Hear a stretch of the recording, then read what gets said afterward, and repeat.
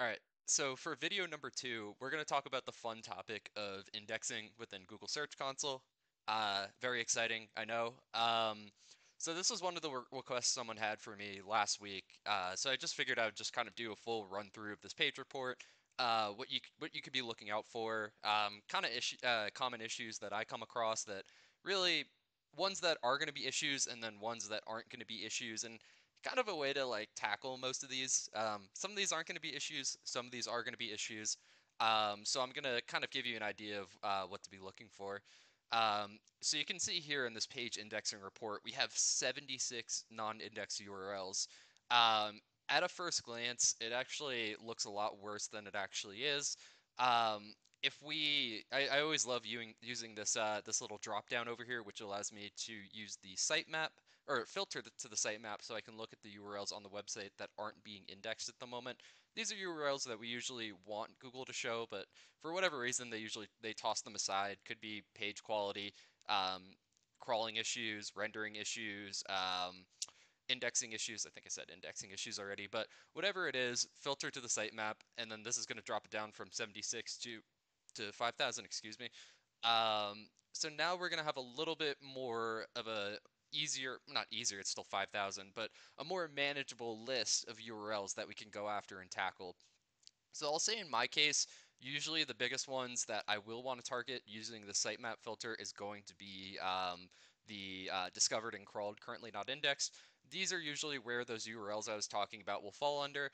And honestly, in most cases, a lot of it is going to come down to content quality. Either it's not aligning with search intent, it's low quality content, it's outdated. Really, we just need to spruce up the page a little bit. Some cases you can come here and just manually request each page to be indexed. Maybe you might get a page indexed, but it's not guaranteed to drive you any traffic. So really, to see the best results, it's better to just kind of give most of these pages a full rehaul. Obviously, if they have potential. If they don't have potential and really you wouldn't see any value from it, I would just say to ignore it. But these would be the two main ones that I would usually look at. These other ones are also important, specifically because these are being found within the sitemap.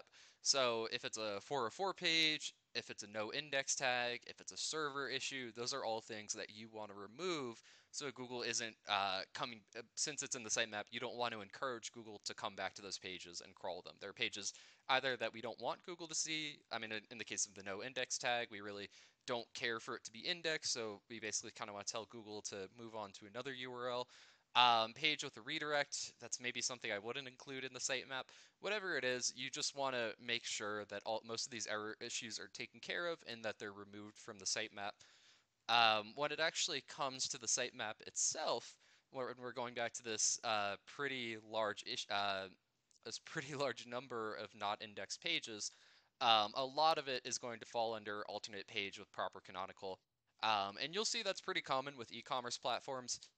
It's like if you have a sort filter or any type of parameter query, like if you're looking up for a specific type of product and you're like sorting by new, or if you add a filter, like you want to see specifically like blue pants or blue shoes. I don't know why I said blue, but then that would basically add on to your URL as a query or a query string, which would technically be considered another URL. But when you have a proper canonical that's referencing back to that main URL where that query string isn't attached, then Google will recognize that this page isn't actually a separate page and it's just a kind of like an addition. It's a duplicate, but it's an addition to that page that you were originally looking for.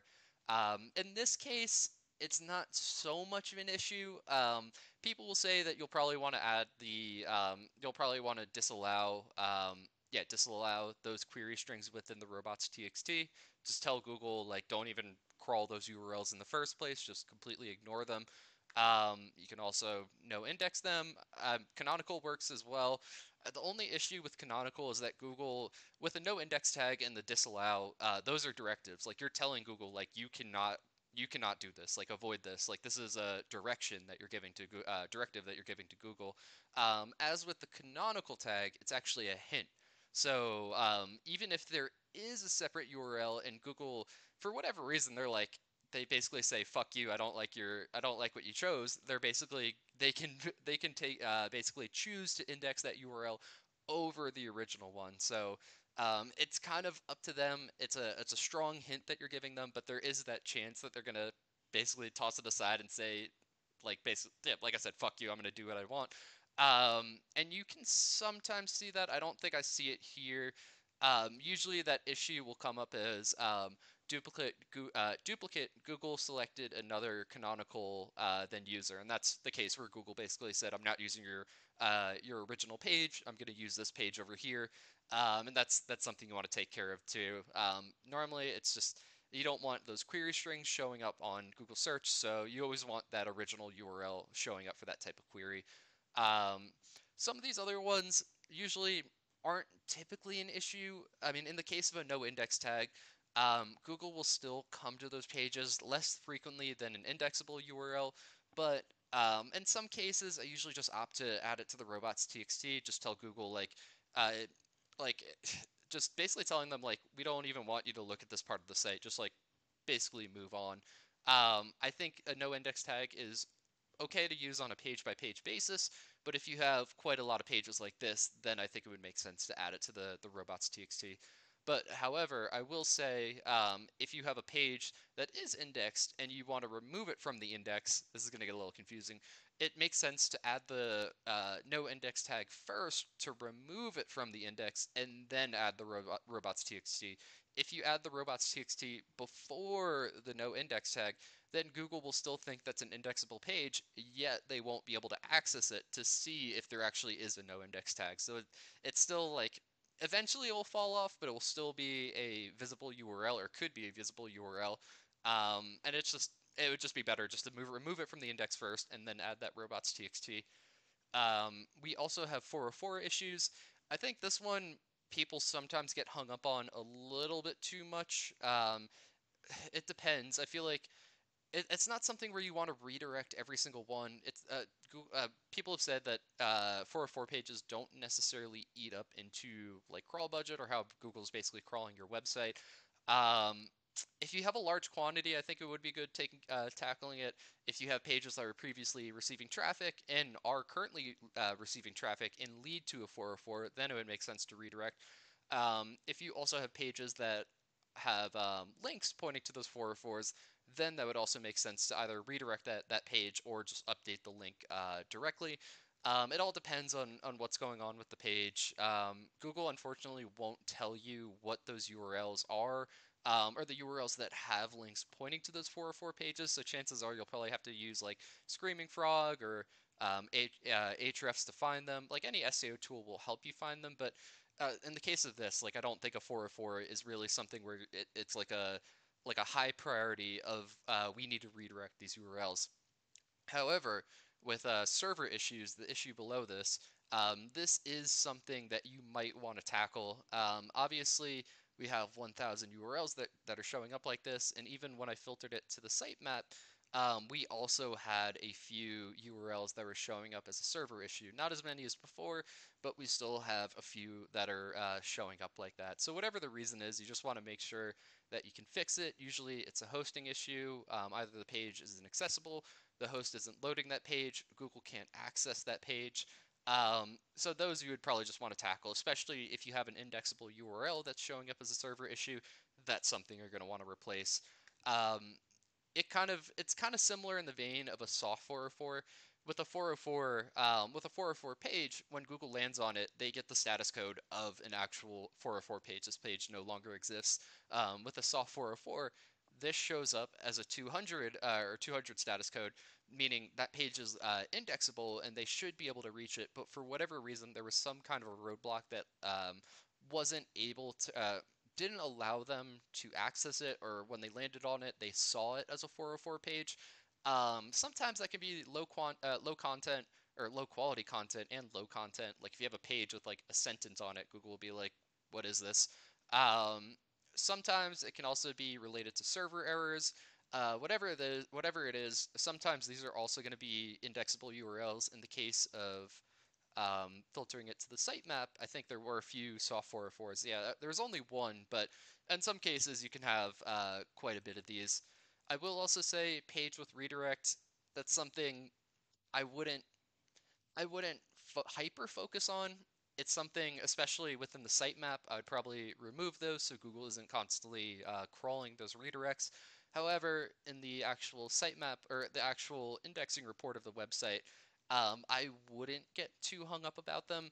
I think eventually, if you have a high quantity and your top issue is pages with redirects, I think it would make sense to eventually start getting rid of those.